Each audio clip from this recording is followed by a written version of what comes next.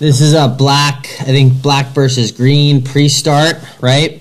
And we talked about this a little bit on Saturday, but we want to think about the race in terms of controlling pairs, right? So it looks like 11 is controlling 15, green 14 in the middle is got about 12, so each team has one pair each there, and then we'll see what happens on the right here with 13 and 10, you know, and if your team is winning two of the three pairs, you're most likely winning the race, you know.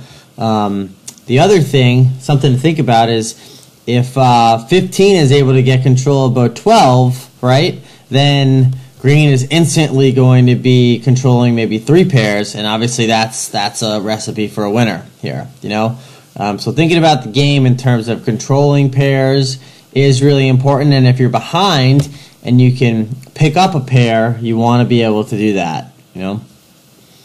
A little bit of slow video unfolding here. 13 is making sure they're controlling boat 10 here on the right. Looks like 11 has solidly got 14 there, you know, so it looks like green is controlling two pairs.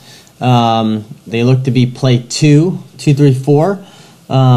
And then their game is just, again, to continue to control their pairs up the racetrack. 14 can push 11 around, and then working with each other to ensure that that they're going to remain a solid play 2.